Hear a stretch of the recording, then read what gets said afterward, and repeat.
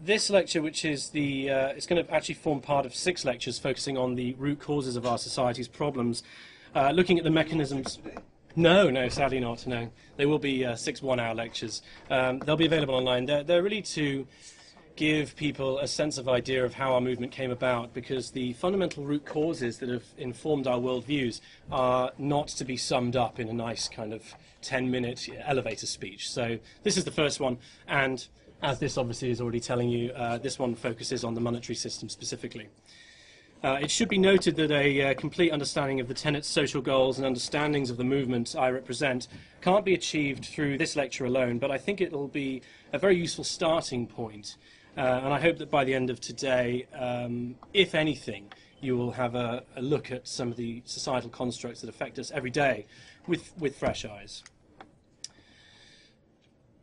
So, before I begin, a word on the 2 organizations that I speak on behalf of. I'm primarily a member of the Zeitgeist Movement, a global decentralized grassroots organization founded at the very end of 2008. The term Zeitgeist means the dominant intellectual, moral and cultural climate of an era. The closest transliteration is the German is spirit of the age. The term movement simply denotes motion or change. As such, the Zeitgeist movement calls for a change in the dominant intellectual, cultural and moral climate of the time. The Zeitgeist movement is an activist and communications arm of another much older organization called the Venus Project, which under the direction of Jacques Fresco and his associate Roxanne Meadows has focused on the technological redesign of an entirely new social system known as a resource-based economy. At its core, the application of the current state of science and technology for social concerns sits, using the scientific method and practicality to maximize the quality of life for all people. This is to be achieved through tangible solutions to our problems we face instead of hollow rhetoric and opinion. Our reasoning behind our conclusions are not based on political opinion, nor are they idle speculation, nor are they stopgap measures to treat the symptoms of a society as a psychiatrist will treat a psychological aftermath of a patient's experiences. We would rather minimize and, if possible, wholly preclude the situations that got the patient in front of the psychiatrist in the first place. Our main focus, therefore, is to pinpoint the root causes of these ill effects and to propose straightforward, concrete solutions based on the inferential logic and the scientific method, and applied for global concern holistically. I wanted to address in the introduction some common barriers we have when it comes to the analysis of economics in our current society. In today's world, many of us question the institutions we're brought up in and by which we're influenced. In fact, it's become a slightly more promoted disposition that questioning authority is healthy than in prior human history. After all, questioning religion no longer is tantamount to being burnt at the stake. And the development and adoption of the scientific method has allowed humanity to update and revise its knowledge of the physical world by systematically adopting a viewpoint of skepticism while hypotheses are tested and until they are proven true or false, and adopted or not. Indeed, any and all social protest is essentially a questioning and a conscious rejection of some pre-existing or presented framework. Yet, of all the institutions common across the globe, be they political, social, religious, or national in origin, none has remained so thoroughly unquestioned and beyond even the most basic analysis or understanding by most people than the monetary system itself. Even as the system of monetary finance is displacing more than 6 million American homeowners and half the world's 6 billion people are now classed as suffering through poverty, 1 billion starving, a figure that is up, by the way, by 80 million since the early 1990s. The system remains unscrutinized despite its global presence. Here are some reasons why. Economics is often viewed as rather dull and abstract a subject. In fact, I'm amazed you're even all here today. Financial news tends to be presented and dominated by complex-looking graphs, which don't allow for any real understanding of the subject being discussed, silently promoting the idea that this is an area best left to the experts, to well-paid economists and bankers. Abstract terms like derivatives, mortgage-backed securities, and strangely named institutions like Fannie Mae and Freddie Mac are not only hard concepts for me, I don't encounter these abstractions in real life. No one has ever sold me a mortgage-backed security. I've never been contacted by Fannie or Freddie, and I'm sure it's taken quite a few days for some people other than myself to even catch on to the fact that these aren't even real people. They're institutions. Economics isn't like football. It's not like the physical process of shopping. And even worse, it sounds like it might be about maths.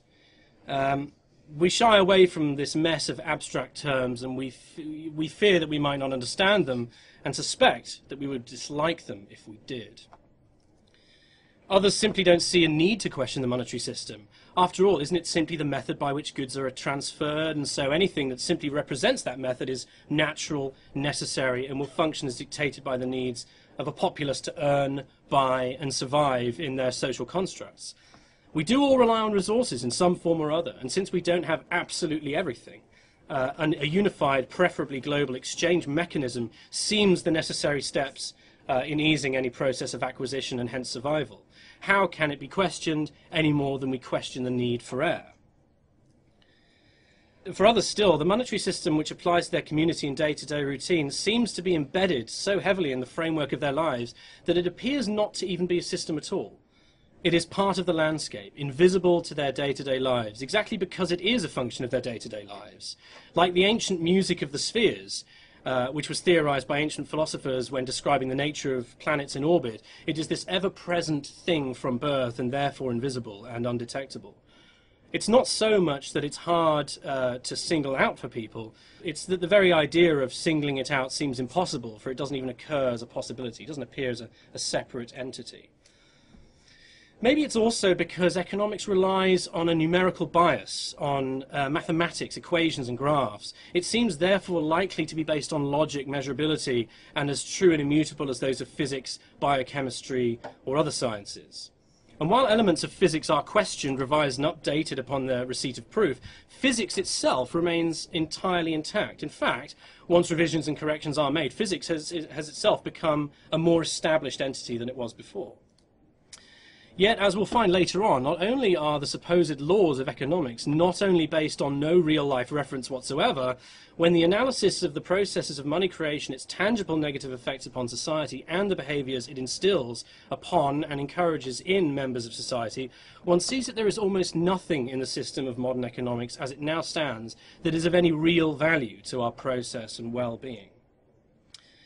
And yet the most powerful force that has rendered the system of economics as it stands now beyond analysis is this closed-door brotherhood of the initiated guardians of the status quo, who form the population of modern economics. Authorities, credentialed economists trained by the already established institutional logic, CEOs and other lofty and well-paid positions. These are the men and women who should be dealing with economics, not average Joes like myself, right? Well, let me remind you that throughout the glorious period of history known as the Dark Ages, precisely this mechanism of initiation and separation was employed by the Church to avoid its institutional power being questioned, and to keep education, anything it deemed a threat to its establishment, or even reading, out of the reach of the remaining inhabitants of that socio-cultural landscape. This sentiment is particularly well expressed by John McMurtry, author of The Cancer Stage of Capitalism, who writes, "We might say that economics is to the corporate market what theology was to the medieval church. Just as ancient Latin operated in the medieval church to reify dogmas into ritualized sequences, untouchable by the vulgar passage of time, so econometrics functions in today's economics. It conceals the value judgments it assumes in an atemporal algebraic apparatus that is severed from natural language, living reference, and the accountability to its effects." It's a remarkable book. This, however, is changing. And it's changing quite rapidly, much quicker than I actually thought it would, given all of the above reasons why we don't tend to lock in and engage in questioning of this system. In researching this monetary system, I have many a time carried with me large and boring-looking books detailing the history of finance and the way it operates today, which does mean wading through thousands of pages of literature. One evening in a bar, no less than 3 unrelated strangers asked me what my book was about. I have been approached on the underground, that standard haven of uncomfortable silence, by strangers asking me not only what is the book about, but even asking me upon hearing my relatively brief 3-minute elevator talk summary of it, what the answer might be to our problems raised. And more people are beginning to agree that not only on the problem when they are presented with the simple facts, but upon the solution as well. People aren't stupid. They know something's up, and they think it might just be something other than having voted for the wrong politician in the last election. All I wish to do today is to have that same London Underground conversation with you. It's time to question the system that in recent years has become notable by its failure and its damage. First off, the assumption that monetary economics is too complex for normal people like us to understand is completely erroneous. Nor is it a natural part of society anymore, although, as we'll see, it once was, and served fairly interesting functions. And once you understand the methods by which modern finance is operated worldwide, you will understand the dire need to question every aspect of this vast, all-encompassing system and its validity.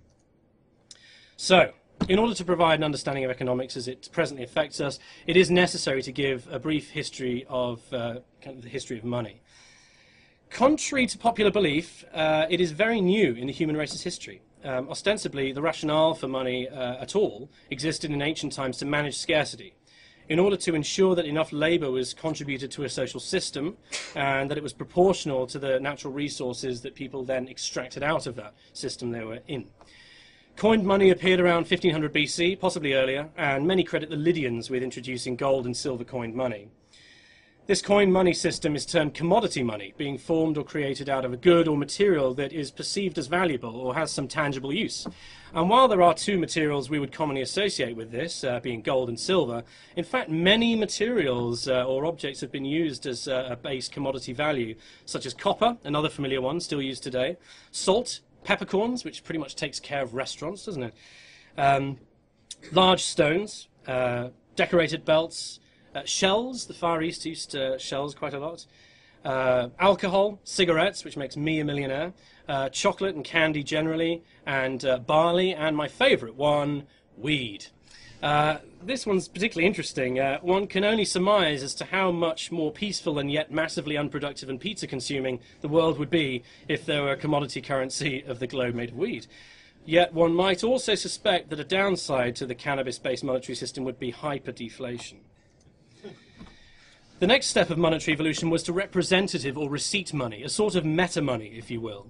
This representative money derived from promissory notes or receipts issued by goldsmiths to individuals who deposited their gold, which had become the dominant commodity money, for safekeeping in the goldsmith's safe when it became too much to carry or to ensure security of their stash. As trade between the populace picked up, or whenever someone came into a lot of wealth, carrying around large sacks of gold or any other precious metal became cumbersome and heavy. Depositing it in the goldsmith's safe is much safer. I wonder which of those words came first. Not only that, the goldsmith issued promissory notes to enable someone to easily pick up their gold when needed. These promissory notes from the goldsmiths were essentially receipts for the amount that they had been deposited, and thus were essentially still backed 100% by the known value, an equal value to the face value of that receipt, of course. This receipt here is actually English. It comes from 1774, although I must point out it does also specify interest, so that doesn't quite fit into the order I'm doing things, but it is a fairly good example. People began directly trading these receipts in the marketplace instead of going to their goldsmith, removing the gold from the vault, and then using that to buy goods. Essentially, it's a swap of IOUs, all backed by the goldsmith's stash for any good or service that's required.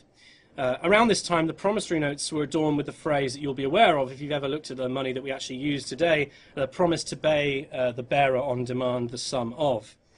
Essentially, the bearer of the note was able to lay claim to the gold in the vault due to the ownership of the promissory note in his or her possession, so they were naturally transferable, very much like the original shells and belts and Snickers bars and all the other stuff that we used. The immediate effect of this was that very few people actually removed their gold from the vaults, and this is absolutely key in the history of finance. Trade was abstracted to the level of paper representations.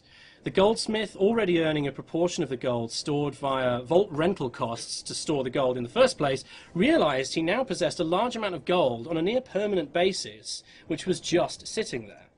On average, just 10% of the gold was ever removed or redeemed by the people bearing any notes at any time, meaning that the goldsmith could safely lend up to 90% of the excessive gold without running short, should any of the rightful owners return and demand their actual gold.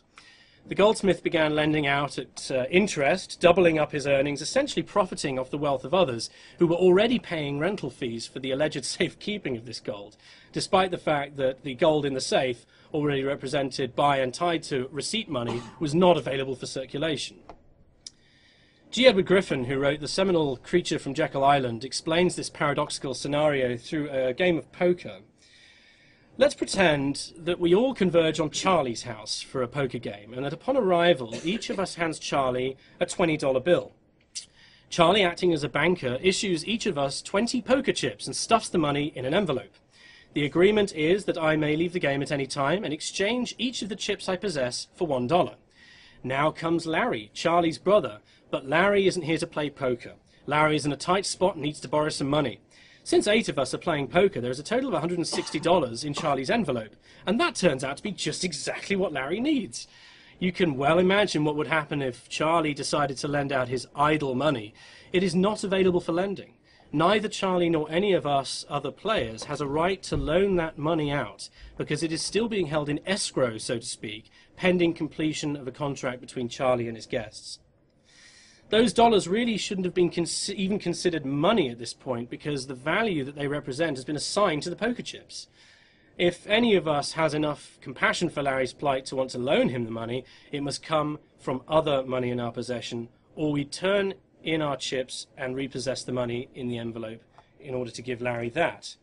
We could not spend or loan that money in the envelope and still consider the chips to be worth anything. That is the absolute key point to his story. Griffin succinctly sums up the issue. Chips, or any other representation, are valuable only as abstractions of another value held in escrow until exchanged. The use or reuse of that valued object undermines the value relationship, as one does, for example, a one-sided seesaw. The tendency towards undermining this value representation by lending out more than was in reserve led to an unpleasant occurrence for the goldsmith. For when the goldsmith became fabulously and ostentatiously wealthy, thanks to the fact that he was now beginning to earn off the interest on someone else's money, those who had placed their gold in reserve were led to believe that perhaps he'd been lending out and spending their gold instead of storing it. Panicking, large numbers of account holders got together and demanded their gold all at once. Obviously, there was not enough to go around. One of two things could happen.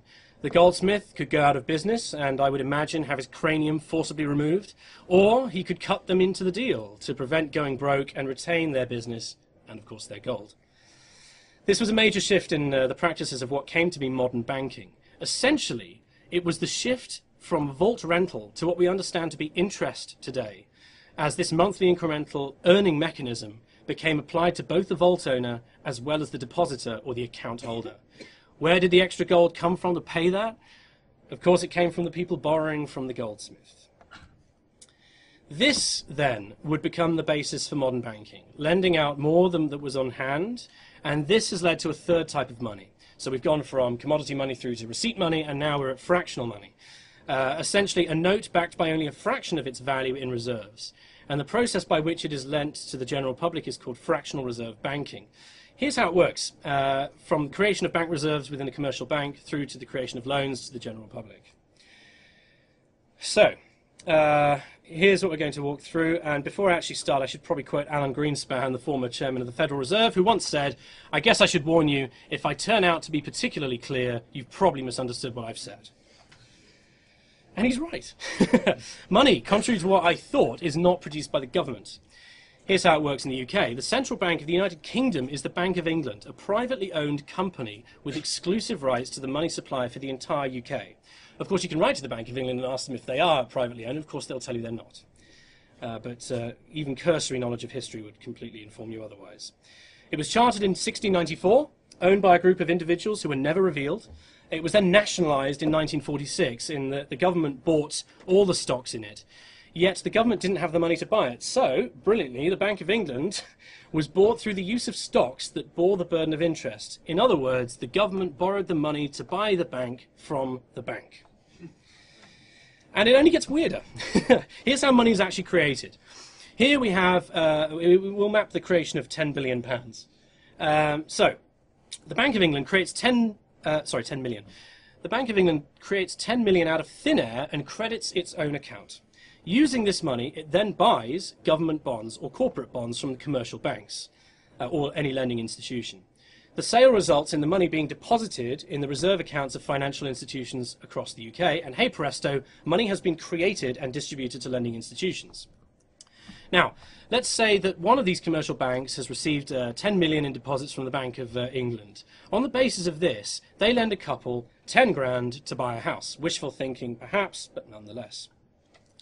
Now, it would make sense to assume that the 10 grand lent to the couple came out of the bank's reserves, which already invented money, leaving £9,990,000, yet this is not the case. For, as modern money mechanics puts it, of course the banks do not lend their depositors money. If they did, no new money would be created. What is modern money mechanics? Is it some communist propaganda? Is it some fringe publication based on internet research? No, it was published by the Federal Reserve Bank of Chicago. Instead, the loan is invented on the spot from nowhere based on the wonders of the fractional reserve laws, which demand that, just like the goldsmith, somewhere in the region of 10% of that amount needs to be backed by the bank's reserves, which in this case, of course, it is, because 10 grand is easily covered by their 10 million reserves. So the couple have borrowed the 10 grand, now deposit it in a rival bank. That bank, however, can't behave exactly as the first bank, which simply lend out 100 grand based on 10 grand as the 10% deposit rate. What Bank 2 has to do is divide the 10 grand by the reserve requirement itself. So 1,000 becomes the bank's reserves and 9,000 is then lent out as new loans. Does this money come out of the existing 10 grand? No. Once again, it's actually created out of thin air. That 9,000 can then be borrowed and deposited at yet another bank, which can then lend out 8,100, and so on and so on. Every bank in the world does this. Every transaction produces more money to the tune of 90% of its own numerical value, meaning that from 10 grand in loans, you could actually produce 100 grand in completely new money.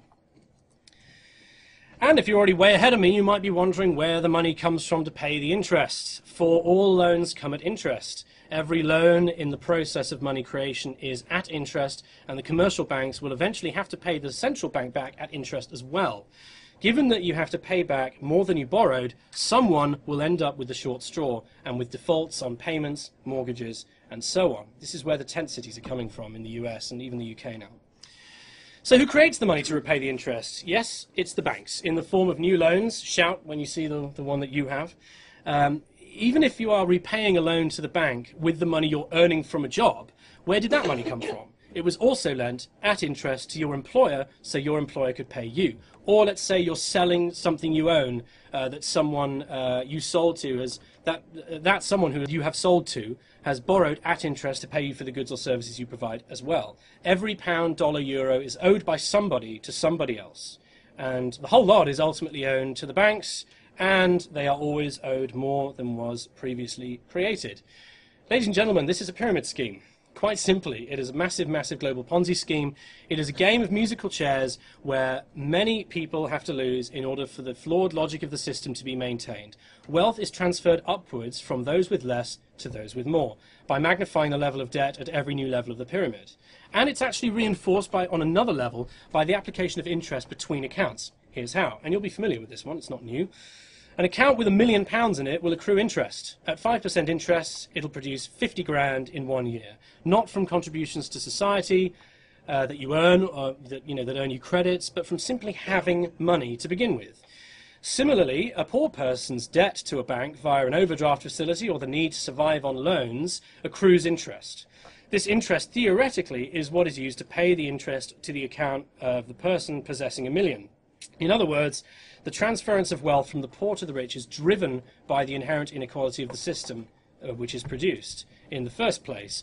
And with only the very rich, the owners of the system, the commercial, the ultimately central banks, like the Bank of England and the Federal Reserve of the United States, which is another private institution, these are the only true winners. The modern banking system manufactures money out of nothing. The process is perhaps the most astounding sleight of hand that has ever been invented. Those aren't my words. They're the words of Lord Stamp, a Bank of England director in 1937. This is thoroughly recognized by the people who run this system. It is not some secret. It is admitted openly. Ask a banking friend. They'll tell you. So, What is wrong with this system, other than that it is legalized fraud by a private closed-loop banking cartel based on cloud cuckoo land logic? Apart from that. Well, far more serious than a monetary system which generates, encourages, and necessitates debt, servitude, poverty, and ultimately war, to say nothing of the fact that wars are funded on both sides by exactly the same people, which are essentially the banking cartel. Far worse than this are the side effects of a monetary system when it comes to the fundamentally most important aspect of global societies, and that is the access to and management of the world's natural resources, without which no society would ever flourish or even begin to develop without. So, part 3.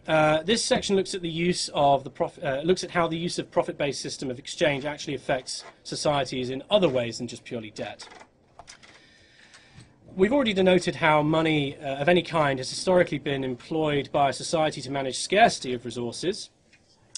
This is in fact the only functionally relevant attribute of a monetary system at all, for it was originally conceived to ensure fair and sustainable balance between what was put in and what comes out of a society, and what one can get out to benefit oneself amid the sparse conditions that we first had when we were hunter-gatherers and the earlier part of our Neolithic revolution. For having a lot of money itself doesn't actually enhance your life. It doesn't feed you. Food does. Money does not make your car run. You may garner a little heat from it if you set it alight, but the only thing benefiting you there is the energy from a fire. You would get the same from kindling or newspaper. Personally, I would recommend an unread copy of the Daily Mail as an excellent fuel base for a nice big bonfire, but that is just me. Money does nothing. It is the access to resources, be they food, water, housing, technological conveniences, transport, or any other life-enhancing object or service that makes for a better life. Millionaires aren't healthier, safer, or more well-fed because of their money. It is their access to abundance that makes their life so plush to begin with. Despite this truth, profit remains the primary focus and goal of a monetary system ahead of social concern and human well-being. And you can never have enough profit, ask any CEO. For to gain a greater advantage over another in this system is to achieve a measure of security, to be rewarded by more money and in turn better access to what resources are available. And since none of us can live without resources, our very survival amid competition-riddled marketplaces, now global in scale, is down to our ability to compete as unfairly as possible. If you're not growing, you're dying. So goes the old adage, without a hint of irony that precisely the opposite is true if you're speaking about the survival of anything within a finite environment. The way that we've now structured our planet is on the basis of finite energy resources and inefficient use of space. I come back to John McMurtry, whose analysis of our present global paradigm compares the situation very much to cancer. It grows for the sake of growth, ignoring limitations and thus its own future sustainability. Not only is it mathematically impossible, it is ecologically destructive to chase profit and growth. Follow this chain of events. We harvest food from an impoverished country because it is cheaper to do so, often to the detriment of that society in the form of poorly paid jobs and significant loss of the resources to foreign economies. It is then transported to a facility which employs slave labor because it is cheaper. Then derivative products are then very often transported yet again, produced and processed in another factory, then transported across the country to a distribution center, and then ultimately to the world. The reason for this, people in countries where those fruits or items aren't naturally occurring are more likely to pay for them in greater numbers. And also because this inefficient process is cheaper than fluid, efficient, streamlined production. A profit motive orientated system demands inefficiencies, for those very inefficiencies are the cost savings to be made at the expense of the environment and the well-being of humanity. You can rail against polluting companies and carbon footprints all you want for destroying the planet. The bottom line is, the system any institution operates in requires this behavior. It is utterly expected when you really look at the logic of the market system.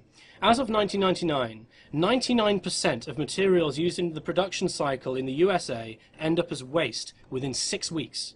Every ton of garbage requires 5 tons of materials to produce it, and those 5 tons took 25 tons of materials harvested and mined from nature to produce it. It is a hugely wasteful system. Almost nothing that we produce or process actually ends up being used at all. I'm trying to convey to you just how inefficient this is. Inefficiency is a good thing, a necessary thing, if you're operating in a monetary system. On a related note, where do you think this comes from? Other than inefficient systems applications in industrial processes, the vast consumer waste produced on a global scale is a huge danger to our survival. Not only does it pollute our world with plastic, chemicals, and unsightliness, it is a visual demonstration that the resources we're burning through for the sake of profit are as vast as they are. The necessity of infinite growth-based consumption and profit-driven production of goods means three inescapable ramifications to the societies which operate under a monetary system. We must keep spending more on products, usually on a yearly basis, to satisfy cyclical profit cycles for companies that in turn pay wages for labor. Those products must be made in the cheapest way possible from the cheapest possible materials in relation to their marketed cost to the consumer. And, of course, products produced within the monetary system must wear out, break down, require servicing, or become technologically or operationally obsolete within the time frame the company can economically endure before repeat business is required from the consumers. In 2004, it was estimated that 15 million mobiles are replaced annually, with owners updating them on average every 18 months. Updating is a nice word there. It means throwing one in the garbage and buying another one. In the time immediately following Christmas, it was estimated that 750,000 phones were dumped by consumers. Can you imagine what that figure might be today, 6 years later? This type of market behavior is called planned obsolescence, and it's been the primary mover of this infinite growth paradigm since the end of the Second World War. Companies like Apple need you to spend more and over and over and over again on similar or derivative products every year. Hence, we have multiple iPhones, iPods, iPads, iBoards, and iMats. This in turn means that all goods produced in a monetary system can only last as long as that company can endure it before a further or repeat sale needs to be made. The effect of this waste is waste, inefficiency, and incompatibility, and a general disrespect and lackadaisical attitude to what we have come to perceive as throwaway consumerism. This value program orientates members of society to disregard the importance of resources. We train ourselves not to see the vast implications, while somehow entertaining the notion that we are more free by consuming more and more. It translates to a form of aspirational buying, or keeping up with the Joneses. As fashion and style creep into the perceived values of the products in question. Adverts such as, there was one with a tagline that said, are you ashamed of your old mobile phone? Do you remember that one? As though shame has any relevance to the benefits of mobile communications technology. It struck me as vastly incredible that people think about it that way. And in fact, on a related note, I had the misfortune, of course, of being in the Apple store on Regent Street on the 27th, I think it was, when they were giving out the new iPad. I was just there to buy yet another lead that I need because things aren't compatible. And they were clapping and cheering each new iPad customer as they walked in the door. Just screaming like they were at a football match. It's absolutely remarkable that we've put so much value into it. I often think to myself, wouldn't it be wonderful if we felt that thrilled about advances in technology, that people in the streets were clapping and yelling, going, yeah, did you hear? We've got 20% better water efficiency. And while we're at this point, it is literally impossible to offer the best products at the lowest possible price. It's another advertising slogan that ignores the actual mechanisms that govern production and sale of any product in a competitive marketplace. Were Sony Ericsson to offer a truly robust, solid, upgrade flexible phone that was long-lasting, feature-accommodating, environmentally safe, recyclable as possible, and with a lifespan of as many years as technology allows to that point, it would be a necessary consequence of competition and market share hunting that another company will come along and make a slightly inferior phone for a slightly lower price in hope to catch that market share. This spiral then continues and branches out into multiple similarly produced items with decreasing lifespans and suboptimal technologies for the sake of market share to begin with. This competition that we're trained to prize so highly also produces another kind of waste. Thousands of different versions of the same thing will spring up, duplicating the amount of resources we burn and use up on every imaginable product that we can be sold. It is by definition the most unsustainable method of production that there is. Even worse, we produce tons of products that aren't even necessary, simply so earnings can be made, because we now rely on money to begin with. Go into a pound shop or even Tesco's and count the amount of items that are absolutely necessary to the operational function of your life. it's less than 10% of the items, okay, if you ignore food. We're given food anyway. Vast, vast aisles of bleach. It's like, well, if you need bleach, just have bleach. You don't need to have all this duplication.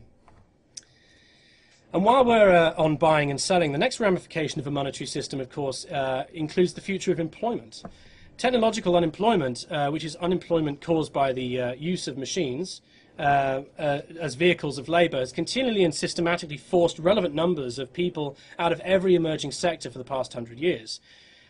In the words of Nobel laureate economist Vasily Leontiev, the role of humans as the most important factor of production is bound to diminish in the same way that the role of horses in agricultural production was first diminished and then eliminated by the introduction of tractors.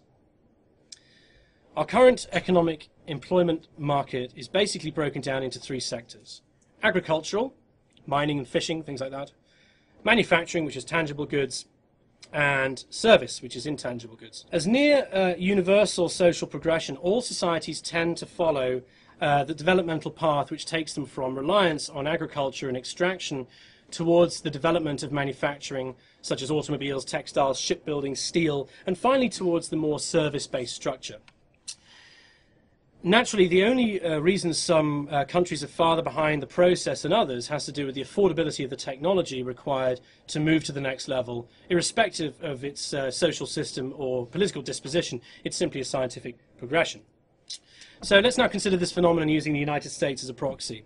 In 1860, 60% of Americans worked in the agricultural sector. However, today, due to the advancement of machinery and automation, less than 1% do. Fortunately, those technological developments also gave rise to the emerging Industrial Revolution, and by 1950, 33% of Americans were employed in the factory-based manufacturing sector. As of now, the continual advancements in machine automation is less than 8%. So, considering that only about 9% of Americans work in agricultural or manufacturing sectors now, where did everyone else go? Well, if you went to Z-Day, or if you've had a look at a fascinating book by Jeremy Rifkin, called The End of Work, which is where a lot of these numbers come from, they all went to the service sector. The only thing that has served the US labour market, and in fact our labour market, is exactly the same over here, after the technological renovation of agricultural and then manufacturing sectors, is the flight to the service industry. From 1950 to 2002, in the service sector, the employment went from 59% to 82%. The service sector is the dominant employer of pretty much the world today, actually, with all other industrial countries. Of course, this begs the question: is this sector susceptible to the wrath of technological unemployment as well? Well, of course, it's not insusceptible. With the advent of increasing versatile computer technologies, which I'm sure you're all very much better versed in than I am, we're seeing job displacement once again, this time in all service industries. The replacement of tellers and cashiers with kiosks, the use of automated voice systems for phone calls, even the internet has redefined retail, not to mention full kiosk systems in physical marketplaces, advanced food prep by machines, even research by automation is being done, from statistical modeling to lab experiments. As economist Stephen Roach has warned, the service sector has lost its role as America's unbridled engine of job creation. As a unique example, in Germany, the first fully automated restaurant is in operation. In fact, it's old news now. This came about, I think it was at the end of 2008. Certainly by 2009 it had been going very well. It uses kiosks for order and payment, and the food is then served by fully mechanized systems. There are 0 wait staff. There is no reason this and more could not be done with every single eating establishment in the world. In fact, if one were to think creatively about the application of technology as it currently exists to the entire service sector, you could probably wipe out most of the jobs overnight. The only reason it hasn't been done is because the focus of society is backwards when it comes to social progress. To illustrate this more, let's stop thinking about technology in terms of employment for a moment and consider it from the angle of productivity. The most incredible relationship of all is that the more technological unemployment increases, the more productive things become. In the G7 advanced industrialized countries, employment in manufacturing has been dropping, but manufacturing output has been rising. Here's the chart. You can see it's a practically inverse correlation. There's a wonderful quote from Bruce Bartlett. He said, The truth is that US manufacturing is doing quite well in every aspect, except in the number of people it employs. Furthermore, the economists would judge the health or sickness of any industry based solely on employment. Few would base it on employment. By that standard, agriculture has been the sickest industry of all for decades because employment has declined, although farm productivity rose dramatically in the past century. Industrial health is better measured by output, productivity, profitability, and wages. Unfortunately, this person is forgetting one universal thing. If human laborers are displaced, they cannot obtain purchasing power. If they cannot obtain purchasing power, they cannot fuel the economy by consumption, so on that level, it doesn't matter how productive we are, no one will be able to buy anything. This phenomenon is not new. It's called the contradiction of capitalism. And I hesitate to use this phrase because, of course, I'm talking about the monetary system generally, not just capitalism. Of course, that can mean anything you want it to, and it often does. For not only is the obsolescence of human labor the obsolescence of the human consumer, the high level of output generated by technological efficiency makes the corporate motivation to pursue such advances very strong, even though it is economically self-defeating over time. In other words, regardless of the level of productivity, if people don't have jobs, they can't buy anything. This very fact alone, that productivity is inverse to employment in all sectors, should be enough to warrant a deliberate shift from the focus of human labor to a system where technology is given the highest priority. The system is literally denying peak production in a world where those 1 billion we mentioned are starving. I think that's probably the most despotic thing I can think of. Another damaging culmination of a society operating under a monetary system is the propensity for generating established institutions. By this I mean the self-reinforcing need for any company or institution with power or vested interest to preserve that same power and investment to the exclusion of any and all new or differing information. It is, on a smaller scale, the same self-defending mind lock of most of the world's population has towards alternatives to a monetary system. Consider this. If you founded a drug company to produce cancer treatments, employed staff, attracted shareholders who invest in your company and expect a return on that investment, you must do everything to maintain the viability of your enterprise. You are, in fact, a vested interest in cancer. Were there a cheap, easily administered, non-toxic cure for a wide variety of cancers to come along, you are forced into a position of fighting tooth and claw to suppress, outsell, and block this alternative medicine. The need for cyclical returns, growing profit, and the need to maintain a competitive edge means increased prices and the maintaining of the status quo. It doesn't matter if it's bad for people or not. The radical change in the status quo means ditching practices developed drugs and research has been heavily funded on, and which employs large numbers of people.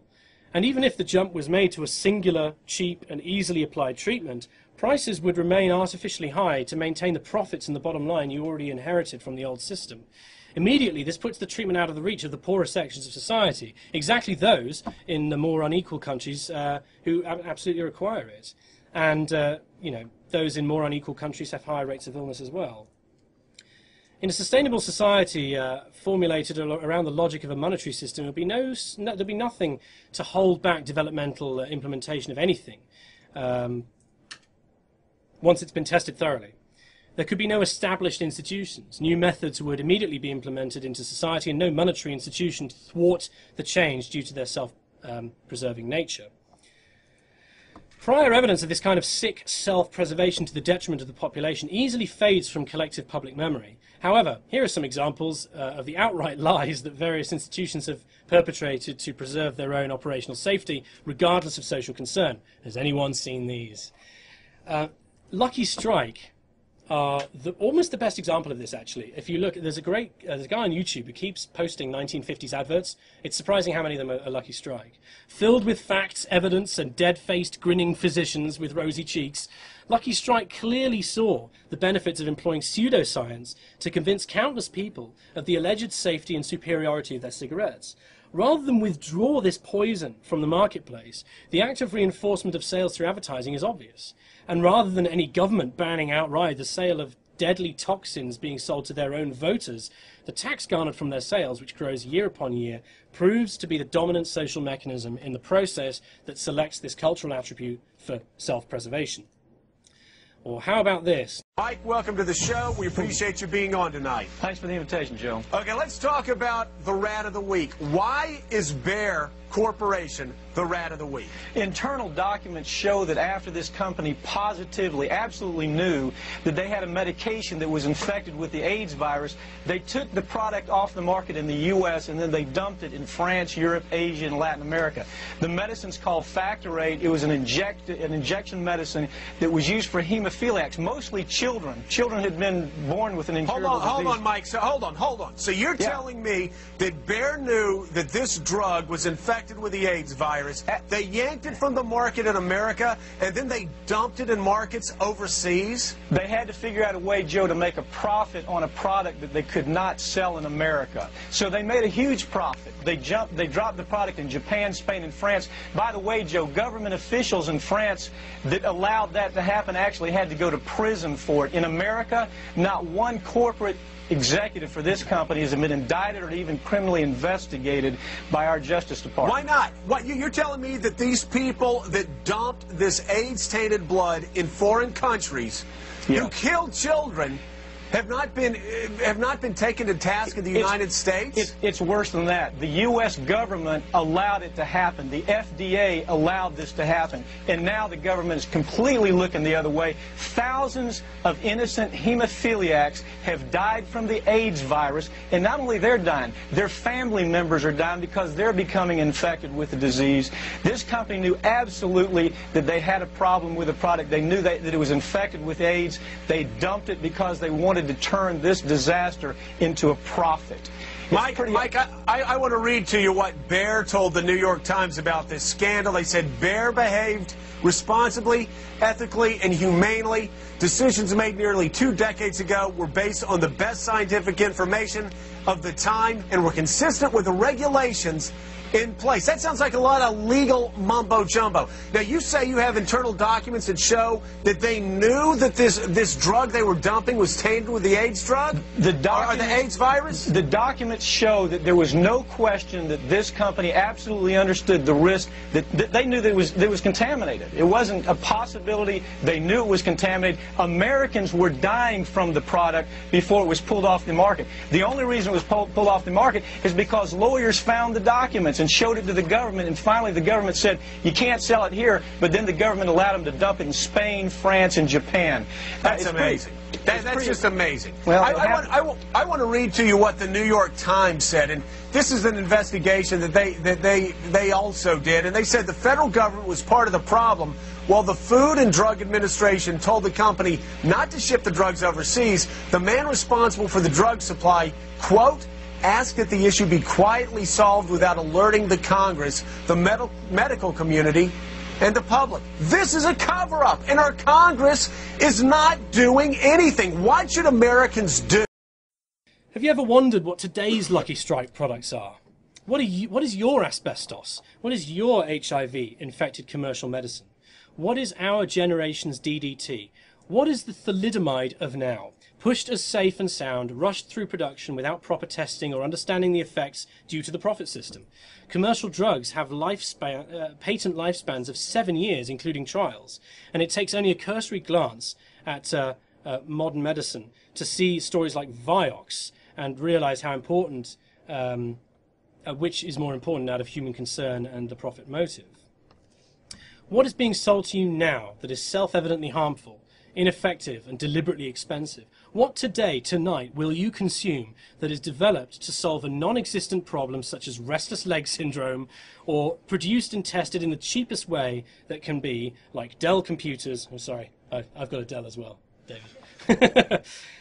You know, or marketed to you as absolutely necessary, like SSRI antidepressants or carcinogenic food colorings, which are only there to make the food more attractive so you'll buy it. But why do we forget these histories of socially offensive behavior and outright danger, these negative retroactions in our societal construct? Are we stupid? No, it's not that. Well, many people regard the corporations as responsible in abstraction, almost as separate individualized entities. corporate fines or the public offering up of CEOs for punishment in a semi-ritualistic manner makes people feel a misguided sense that justice has been done and that we can now move on now that the offending bad apples have been removed, that an aberrant problem has been rooted out of the system. Yet the root of the issue is not an isolated behavior by some rogue corporation or individual, for the damaging behaviors are themselves a generation of the monetary system to begin with. A much stronger reason for the attributes of our kind of attrition of our memories and our awareness of these kinds of failures is down to the media companies, which automatically filter out negative stories because of corporate ownership, the need to attract advertising from the very companies they might be exposing, or editorial censorship, driven and informed by worldviews already indoctrinated into the logic of the market system, as it currently is structured. You will not read about the vast corporate crimes in history class, just as you will not be taught the fractional reserve banking system in economics. Ultimately, it is of little value to the self-sustaining nature of the system, or is a direct threat to its dogma, as John McMurtry might have put it, and is just ignored. And it's usually at this point that many believe that greater governmental intervention or regulation, or even lack of government regulation or intervention, or some mysterious and detail-lacking reform would solve this issue. That a true free market would somehow work out for the better, that what we're seeing now is not the true free market. Well, quite apart from the fact that the ecological and socially offensive detriments we have already outlined would continue untouched and completely unchecked, one must realize there is no such thing as the free market. Governments are simply extensions of the corporations and the competition advantage-driven marketplace. This is why we see so many politicians going on to be heads of vast private businesses or directors of the World Bank or the IMF, or worse, lobbying and non-governmental agencies whose singular qualification is access and power and connections. Monopoly and cartel are the logical ends and goals of any corporate entity in a competition-based monetary system. For example, let's say I open an electronics store. I could probably do it outside given the problems we had here today. And at that time, there are 3 other stores in my area, and I have to compete with them. As time moves forward, I would streamline my competitive strategies and reduce overheads in such a way that my store becomes the dominant, most affordable contributor of a certain set of items, and everyone in town flocks to my store over the others for such items. Due to this, 2 of the other 3 stores go out of business and leave town. So now at this point, it's just my store and the little other competitor in my region. Since my profits have been so good, I decide to attempt to acquire or buy the competing store in town. They agree, so I purchase that store, put my logo on it, and boom, we have a regional monopoly. Likewise, let's assume I didn't purchase the other's store, but rather became friends and then partners with them, and thus figured out ways to allow for both of us to flourish in a non-competitive way. Well, then you have a cartel. In other words, business is based in part on a gaming strategy to win market share and hence profit. Therefore, it is a natural gravitation to seek dominance in your sector or industry. And the highest level is monopoly and cartel. It is a natural progression of the free market system to become as dominant and powerful as possible. There is no corporation in the world that would not want to have a complete monopoly. Now, a lot of people believe motivation is spurred by the promise of monetary reward and that without money, nothing would ever be done. Well, it is a remarkable truth that modern life is based in large part on the sum of achievements of very few people, many of whom had heavily altruistic ideas and who died poor. Those who license, buy and steal their ideas to make products and services for profit, however, are feeding off those other people's ideas for quite different reasons. Nikola Tesla, who was the inventor of wireless technology and one of the inventors of radio. I say one of because there was actually a large debate as to who exactly produced it first. Broadly speaking, Marconi, Tesla and a few other people developed the technology at the time. We have Tesla to thank for the alternating current, which powers the world. It's incredible he's forgotten. He is the reason that this room is even usable today. And Tesla was not doing it for the money. In fact, later in his life, Tesla he built the Wardenclyffe Tower, which was going to become one large hub of electricity that would be transferred wirelessly around the globe. It was actually part of a system. J.P. Morgan, our good friend, the richest and most powerful man of that time, was a financier of the Tesla broadcasting system, as it was called. The tower was designed as a world communications center, and Tesla added to the project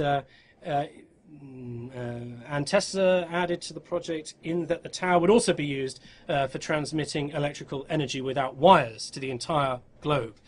Tesla wanted to saturate the globe with electricity as a dynamo so that everyone on the surface of the globe could obtain electrical lights just by sticking wires into the ground, and an electric bulb would light up. Has anyone seen the Prestige?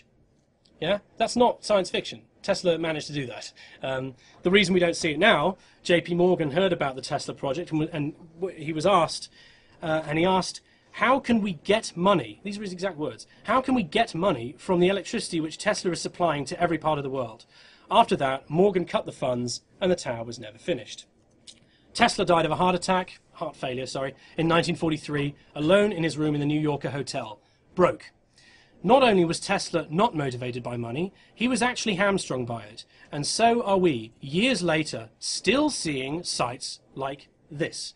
So, the next time you're wrestling with your cables behind your computer, or hear stories of power lines destroying houses, or large rolling blackouts because the power lines broke down, remember by which mechanism we were denied globally available wireless energy, all created by a man who simply wants to make a better world, and who paid the price for it. Is Tesla 1 in a billion? Evidently not. British inventor Emily Cummins invented a solar-powered fridge for use in hot and arid countries in a potting shed. It doesn't require electricity, it's self-powering. These students invented self-powering biosensors that detect dangerous toxins. Bear that one in mind for later on, that's quite important.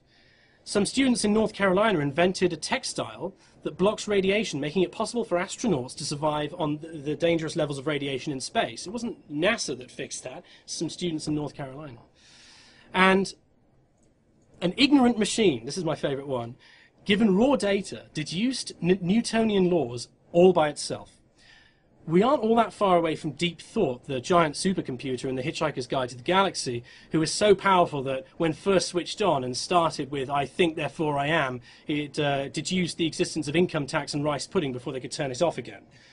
All we need is unhampered scalability for the same thing. We've already created exactly what Adams was talking about. Or have a look at the correlation of successful patents filed as opposed to income inequality in our own lifetime. In countries where there is a smaller gap between the richest and poorest, the number of patents is much higher than those in which massive stratification, like the UK or the US, exists. Were we truly equal, truly able to access resources on a level playing field, our innovation would skyrocket tomorrow, based on the trends we're seeing even now. That line hasn't been drawn by me, by the way. That's a mathematical inference. It's not designed by Wilkinson and Pickett either. That's a byproduct of the statistics themselves.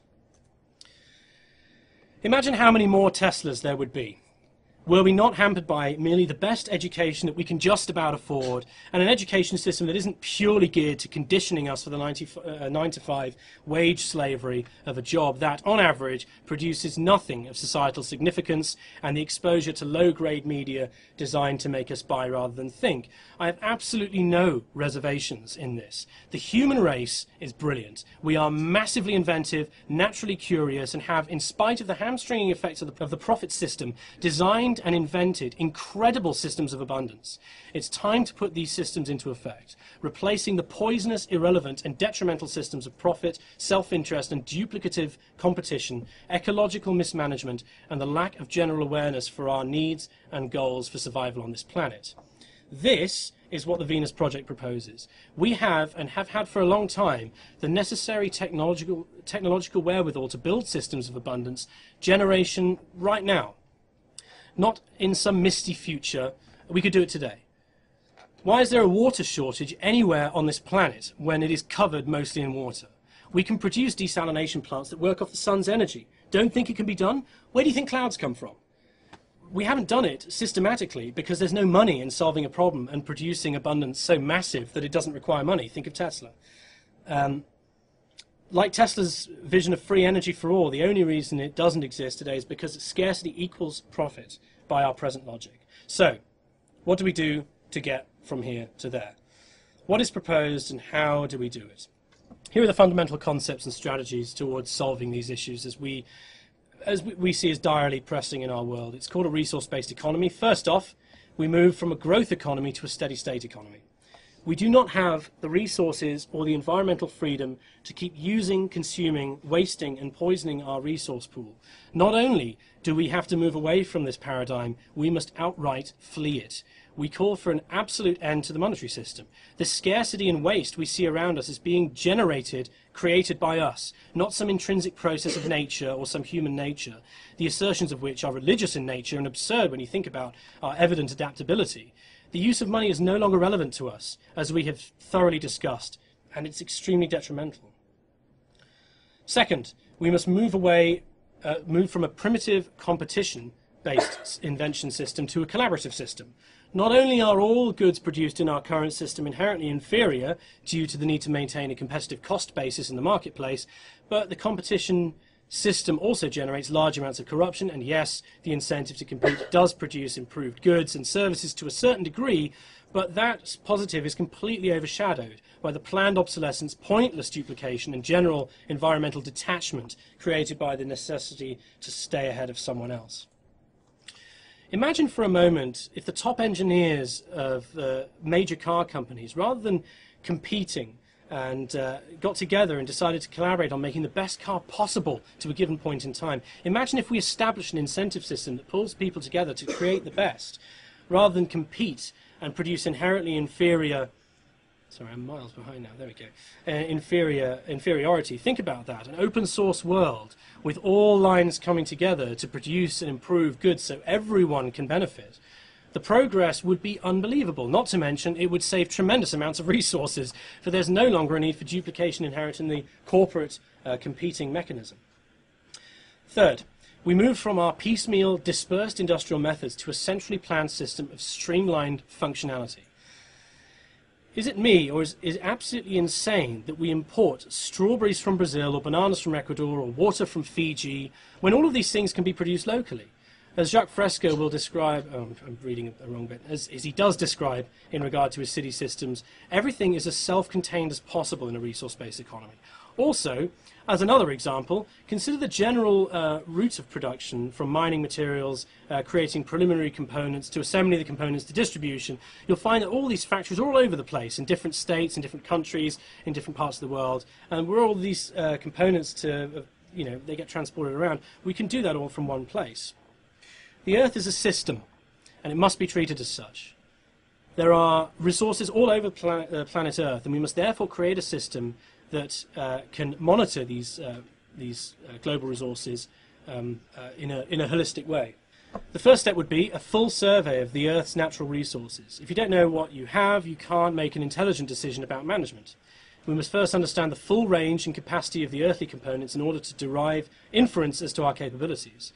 There are many natural resources to be considered on planet Earth, but for the sake of quickly showing the train of thought, let's just consider energy. Since energy is the fuel of society, it makes perfect sense to begin with.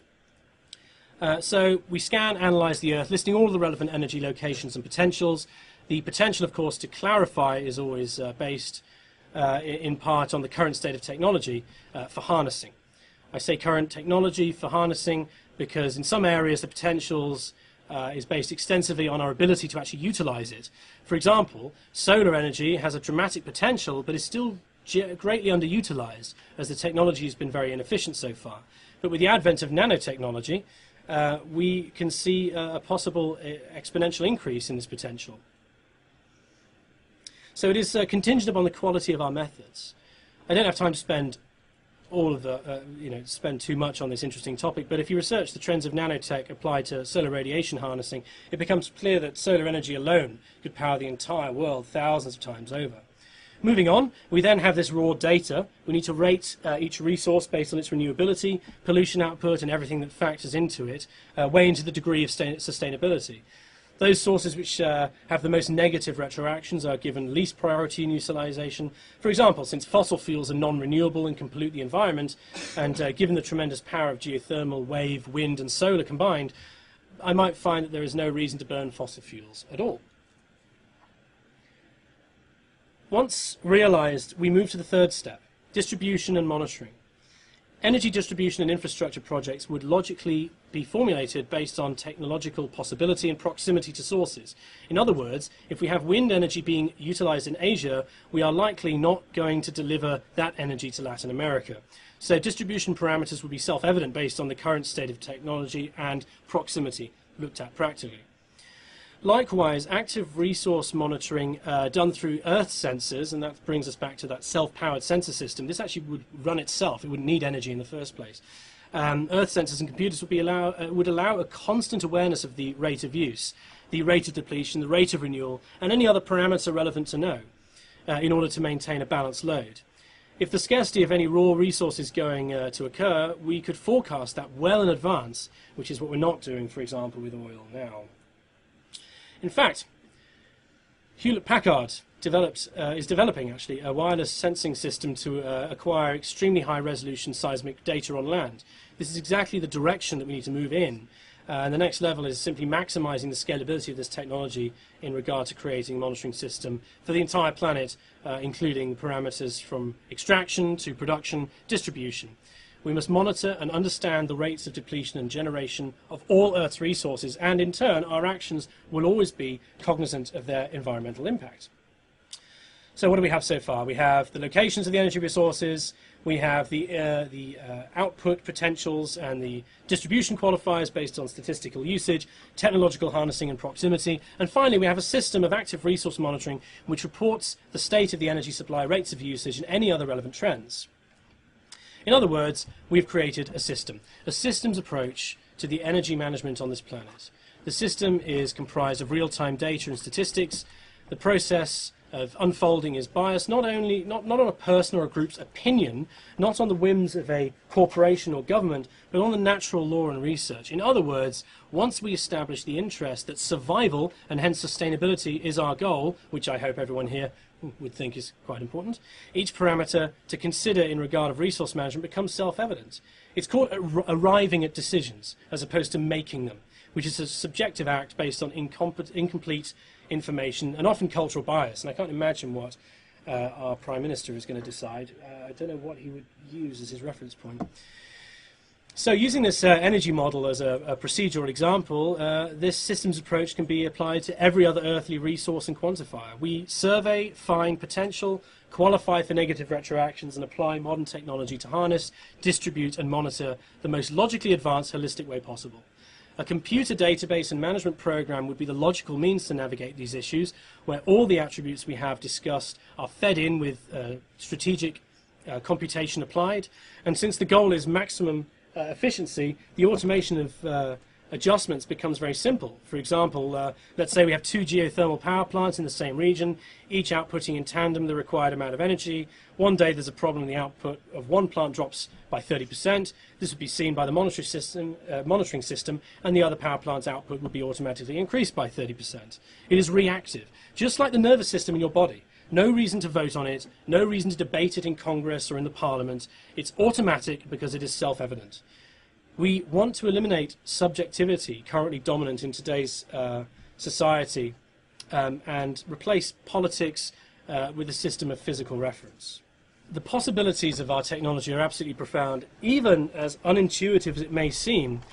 Complex surgery is on pace for full automation, and based on the pattern will likely become much more reliable than the human hand. In fact, people in the future will be appalled at the way that we allowed someone as irrational, technically inexact, and with as varied results as a human being to operate directly on the most valuable, subtle, and advanced machine we have, a human being. The bottom line is that it is socially irresponsible not to recognize this pattern and maximize the potential. We do not have the luxury of Luddite romanticism when it comes to the goals of material abundance and sustainability. We must follow the trends as they come about. The final issue to talk about before we leave it is ownership. Ownership actually hampers access. We have less because we own more. The best example is cars. All right? If you require a car for whatever reason, the car is made available for you. When you get to your destination, the satellite system in a car should, we already have developed them, should be able to send that car off to the next person who needs it. As opposed to sitting in some parking lot, wasting time and space for likely 80% of its time. This is what we do now. It's because we have built our systems around this kind of ownership that we actually have individual access is a lot less. And we must realize how many resources will be saved, enabling access, abundance for all when we stop this destructive idea of everyone owning one of everything. Remember, property is this outgrowth of scarcity. The only reason we own things is because there might not be enough to go around. In fact, if you think about it, property is a huge burden. No longer will a person need to live in one place. One could travel the world constantly, getting what one needs as one moves along. Anything needed is obtained without restriction. We hoard things in our current system because we have houses full of junk, because we're afraid to get rid of it, because we know that they have some kind of monetary value. And again, there's no reason for this kind of abuse, for there's nothing to gain. You can't steal things in a society where there is open access to everything. So, perhaps you think that surpassing the monetary system is too radical, that it's pie in the sky, it's too futuristic. Well, you know what I think is radical? Designing and presiding over a system based on infinite growth and which relies upon inefficiency and duplicated effort and inferior throwaway products in a finite world. We have to sell more, buy more, and accrue more debt and produce more and more tons of waste in order for this system to function. Not only that, the successful function of the current system inherently means the few getting richer while the many get poor. Who will buy your products when there is so little work that the majority of humanity is unemployed?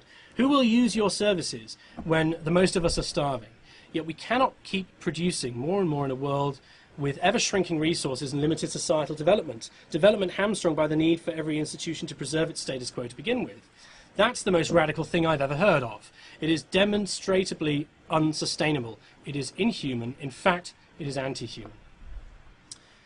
And while we hear this word unsustainable a lot, it's overused again and again by the media, let me remind you again what exactly it means. It means, in our global society, based on deliberate inefficiency, waste, pollution, and massive social stratification, the things we do right now will reach a point where it will not support human life the way we need it to.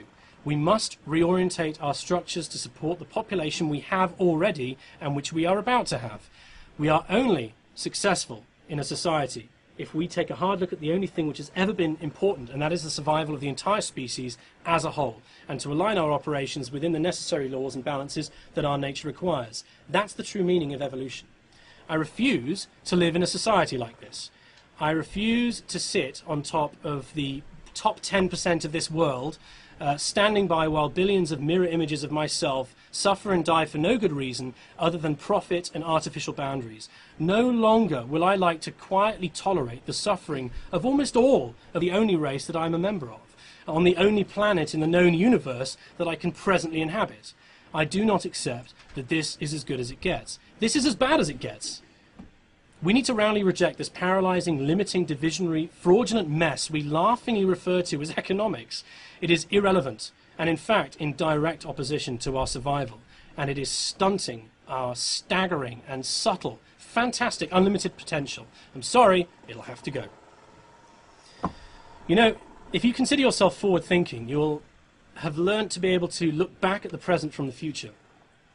The future population of this Earth can look back one day at our present tense and see one of two things.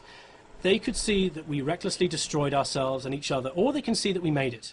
In the future, they are already looking at our living group, and I want them to see that we did make it. We have to make it. Thank you.